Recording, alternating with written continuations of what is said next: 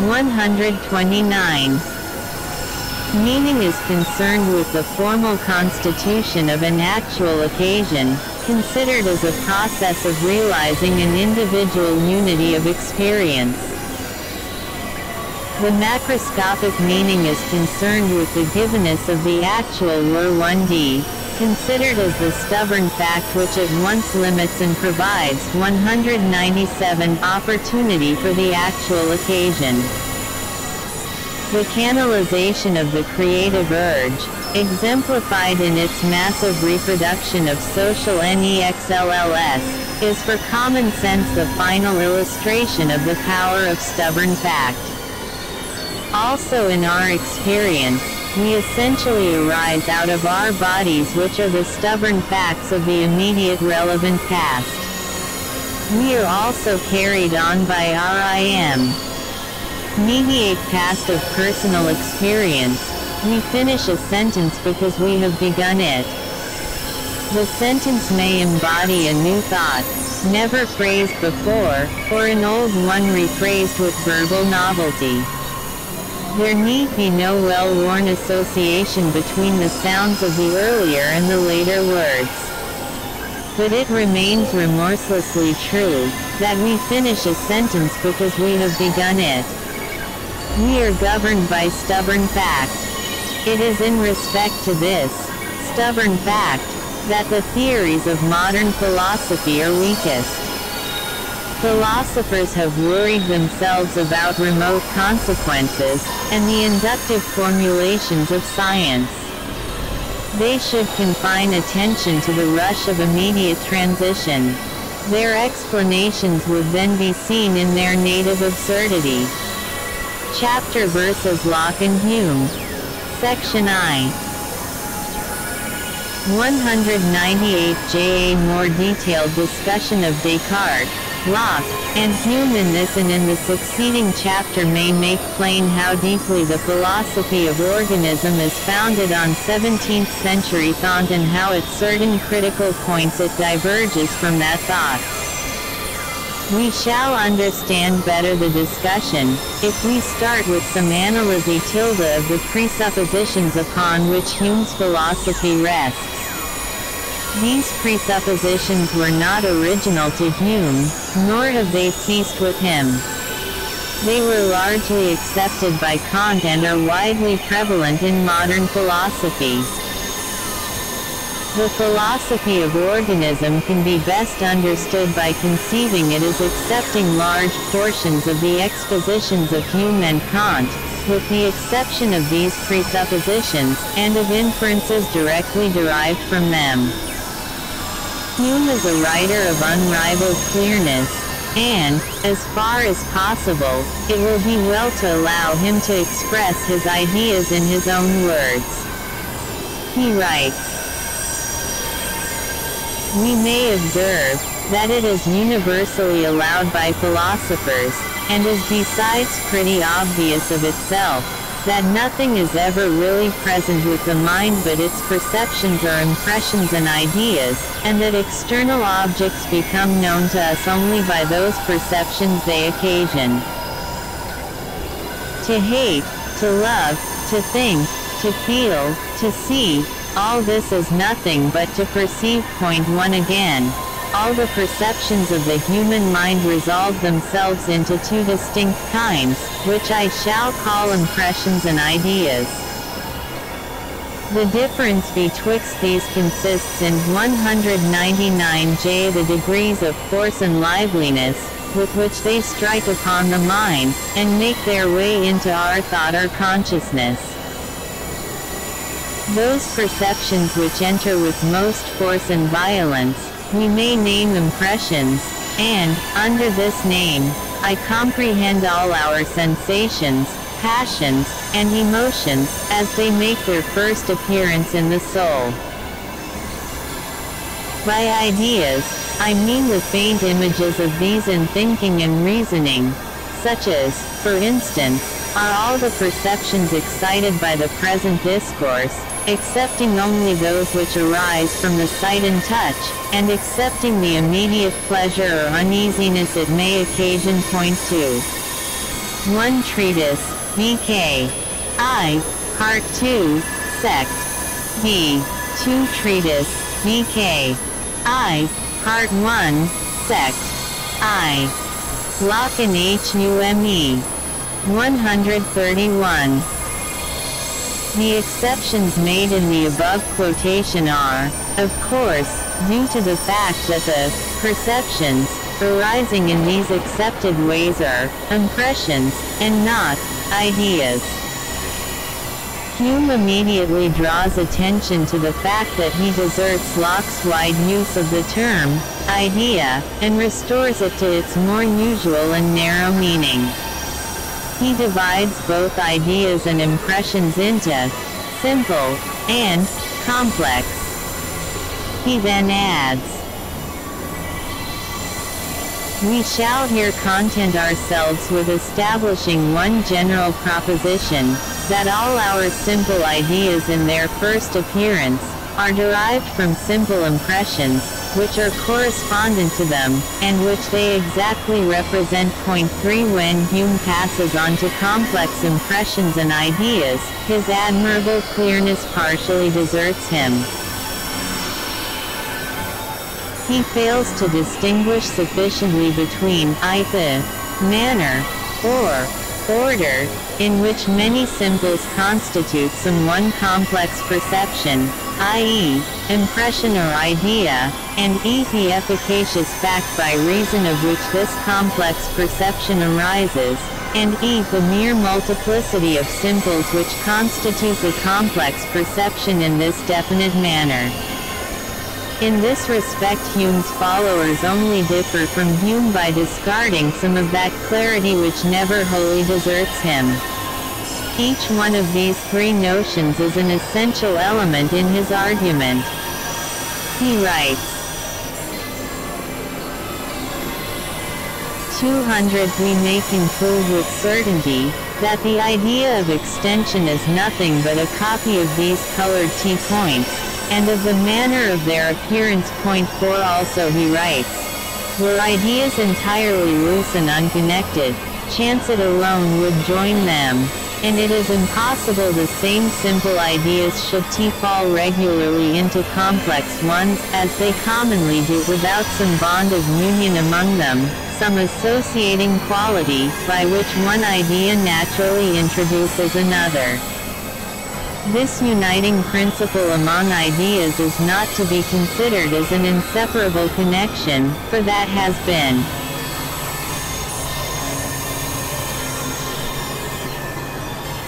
already 5 excluded from the imagination, nor yet are we to conclude, that without it the mind cannot join two ideas, for nothing is more free than that faculty, but we are only to regard it as a gentle force, which commonly prevails, and as the cause why, among other things, languages so nearly correspond to each other.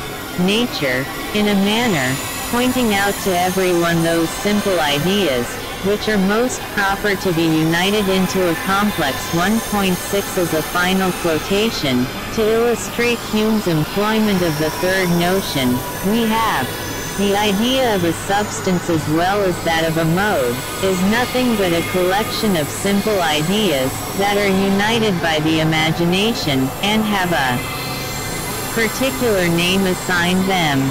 But the difference betwixt these 3 treatise, VK. I, Part 1, Sect. I. 4 treatise, VK. I, Part 2, Sect. 3. 5 cf. Hume's previous section. 6 treatise, VK. I, Part 1, Sect. IV. 132. Discussions and applications. Ideas consists in this, that the particular qualities, which form its substance, are commonly referred to an unknown something, italics Humesh, in which they are supposed to inhere, or granting this fiction should not take place, are at least supposed to be closely and inseparably connected by the relations of contiguity and causation. The effect of this is, that whatever new simple quality we discover to have the same connection with the rest, we immediately comprehend it among them, even though it did not enter into the first conception of the substance. The principle of union being regarded as the chief part of the complex 201J idea, gives entrance to whatever quality afterwards occurs, and is equally comprehended by it, as are the others, which first presented themselves.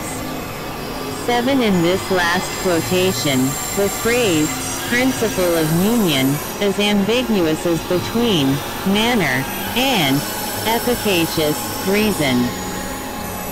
In either sense, it is inconsistent with the phrase, nothing but a collection, which at the beginning of the quotation settles so simply the notion of substance. Returning to the first of this sequence of 3 quotations, we note that any particular manner of composition must itself be a simple idea, or impression. For otherwise we require yet another manner of composition for the original manner, and so on indefinitely. Thus there is either a vicious infinity or a final simple idea. But Hume admits that there are novel compound ideas which are not copies of compound impressions. Thus he should also admit that there is a novel simple idea conveying the novel manner, which is not a copy of an impression. He has also himself drawn attention to another exception in respect to missing shades of color in a graduated color scheme. This exception cannot be restricted to color, and must be extended to sound, and smell, and to all graduations of sensations. Thus Hume's proposition, that simple ideas are all copies of simple impressions, is subject to such considerable qualifications that it cannot be taken for an ultimate philosophical principle, at least not when enunciated in Hume's unguarded fashion. Hume himself, in the passage Part 1, Sect. IV quoted above for its relevance to his doctrine of the association of ideas, says, "For nothing is more free than that faculty, i.e., the imagination J." But he limits its freedom to the production of novel complex ideas, disregarding the exceptional case of missing shades. This question of imaginative freedom is obviously treated very superficially by Hume. Imagination is never very free. It does not seem to be limited to complex ideas, as asserted by 202J him, but such freedom as it has in fact seems to establish the principle of the possibility of diverse actual entities with diverse grades of imaginative freedom, some more, some less, than the instances in question. In this discussion of Hume's doctrine of imaginative freedom, 2 other points have been left aside. One such point is the difference B7 treatise, VK. I, Part 1, Sect. P. Italics not in addition quoted, except where noted. Asterisk. Locke and Hume. 133. Between various grades of generic abstraction, for example, scarlet, red, color, sense datum, manner of connectedness of diverse sense data. The other point is the contrast between simplicity and complexity. We may doubt whether simplicity is ever more than a relative term, having regard to some definite procedure of analysis. I hold this to be the case, and by reason of this opinion find yet another reason for discarding Hume's doctrine, which would debar imagination from the free conceptual production of any type of eternal objects, such as Hume calls simple. But There is no such fact as absolute freedom. Every actual entity possesses only such freedom T as is inherent in the primary phase, given, by its standpoint of relativity to its actual universe. Freedom, givenness, potentiality, are notions which presuppose each other and limit each other. Section 2. Hume, at the end of this passage on the connectedness of ideas, places the sentence, nature, in a manner, pointing out to everyone those simple ideas, which are most proper to be united into a complex one. Hume's philosophy is occupied with the double search, first, for manners of unity, whereby many simples become one complex impression, and secondly, for a standard of propriety by which to criticize the production of ideas. Hume can find only one standard of propriety, and that is repetition. Repetition is capable of more or less. The more often impressions are repeated, the more proper it is that ideas should copy them. Fortunately, and without any reason so far as Hume can discover, complex 203 impressions, often repeated, are also often copied by their corresponding complex ideas. Also, the frequency of ideas following upon the frequency of their correlate impressions is also attended by an expectation of the repetition of the impression. Hume also believes, without any reason he can assign, that this expectation is pragmatically justified. It is this pragmatic justification, without metaphysical reason, which constitutes the propriety attaching to repetition. This is the analysis of the course of thought involved in Hume's doctrine of the association of ideas in its relation to causation, and in Hume's final appeal to practice. It is a great mistake to attribute to Hume any disbelief in the importance of the notion of cause and effect.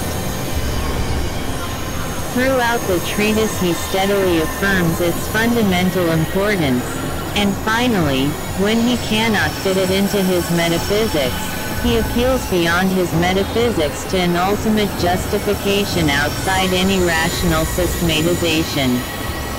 This ultimate justification is practice. H. Hume writes, as our senses show us in one instance two bodies, our motions, our qualities, in certain relations of succession and contiguity, so our memory presents us only with a multitude of instances wherein we 134. Discussions and applications always find like bodies, motions, or qualities, in like relations. From the mere repetition of any past impression, even to infinity, there never will arise any new original idea, such as that of a necessary connection, and the number of impressions has in this case no more effect than if we confined ourselves to one only. But though this reasoning seems just and obvious, yet, as it would be folly to despair too soon, we shall continue the thread of our discourse, and having found, that after the discovery of the constant conjunction of any objects, we always draw an inference from one object to another, we shall now examine the nature of that inference, and of the transition from the impression to the idea. Perhaps it will appear in the end, that the necessary connection depends on the inference, instead of the inferences depending on 204 the necessary connection. The only connection or relation of objects, which can lead us beyond the immediate impressions of our memory and senses, is that of cause and effect, and that because it is the only one, on which we can found a just inference from one object to another. The idea of cause and effect is derived from experience italics Hume's, which informs us that such particular objects, in all past instances, have been constantly conjoined with each other, and as an object similar to one of these is supposed to be immediately present in its impression, we thence presume on the existence of one similar to its usual attendant. According to this account of things, which is, I think, in every point unquestionable, probability is founded on the presumption of a resemblance betwixt those objects of which we have had experience, and those of which we have had none, and, therefore, it is impossible. This presumption can arise from probability. Point 8. Hume's difficulty with cause and effect is that it lies beyond the immediate impressions of our memory and senses. In other words, this manner of connection is not given in any impression. Thus the whole basis of the idea, its propriety, is to be traced to the repetition of impressions. At this point of his argument, Hume seems to have overlooked the difficulty that repetition stands with regard to impressions, in exactly the same position as this cause and effect.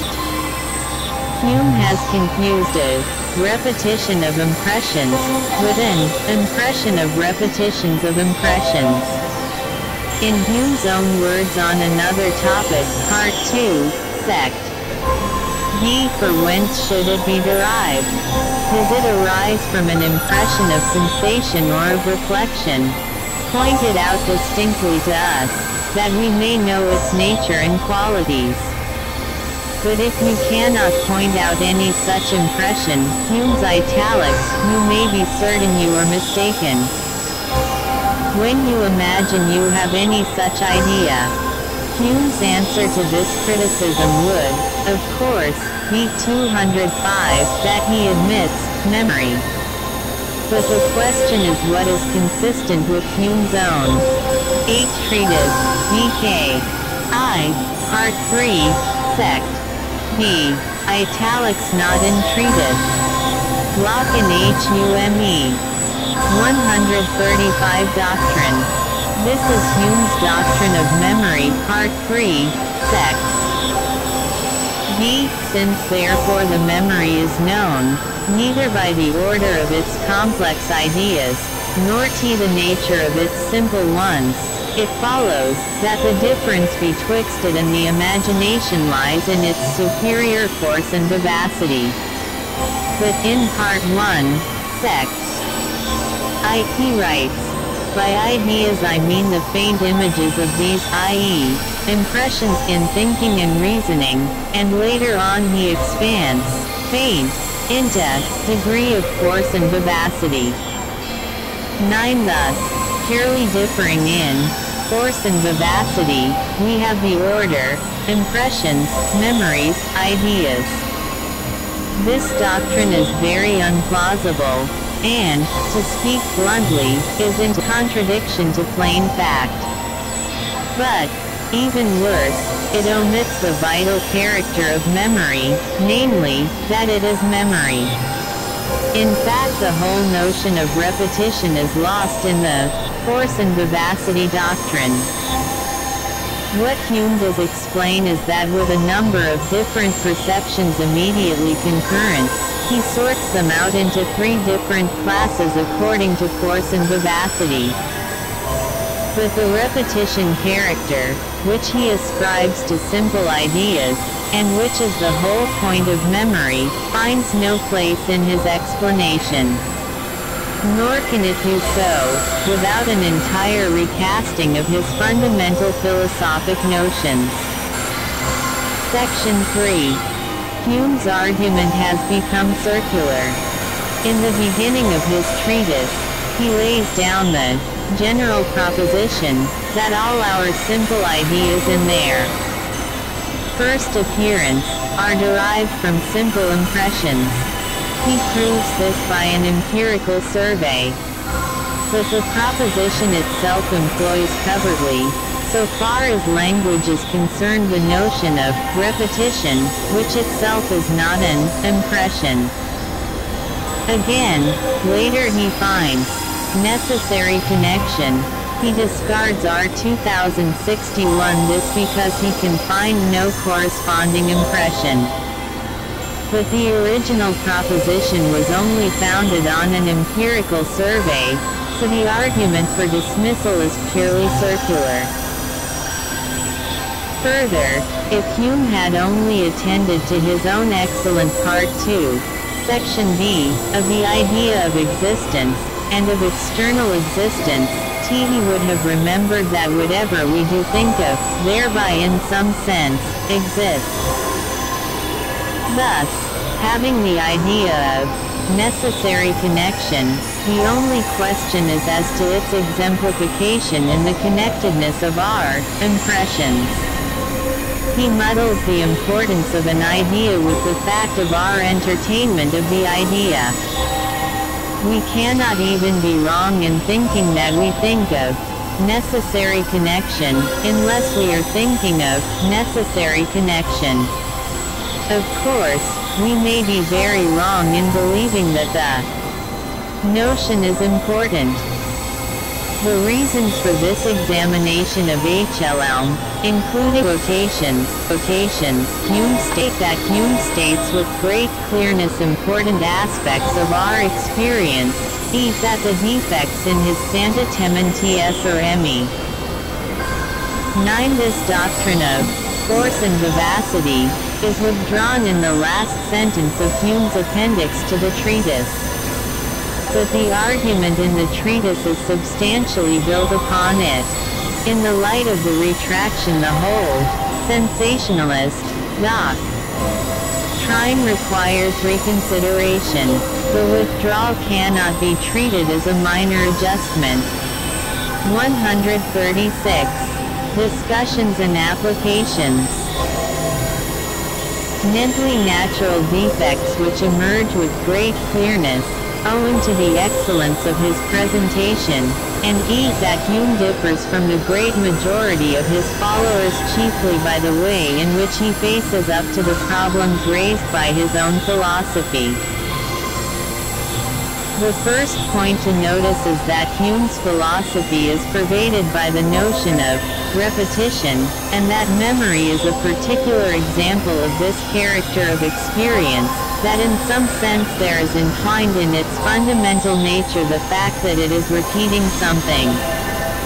Here, repetition, out of experience, and there is nothing left. On the other hand, immediacy, or first-handedness, is another element in experience.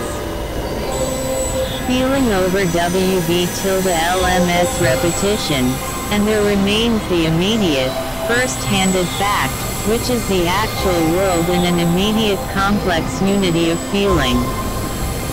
There is another contrasted pair of elements in experience, clustering round the notion of time, namely, endurance, and change. Descartes, who emphasizes the notion 207 of substance, also emphasizes change.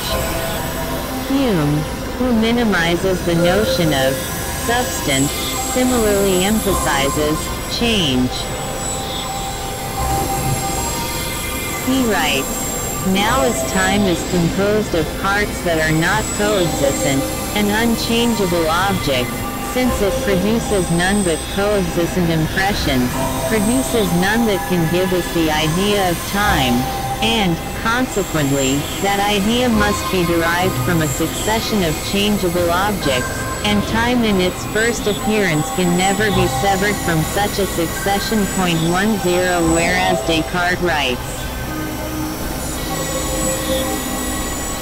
"For this, i.e., the nature of time or of the duration of things, is of such a kind that its parts do not depend one upon the other, and never coexist, and from the fact that we now are, it does not follow that we shall be a moment afterwards, if some cause the same that first produced us does not continue so to produce us."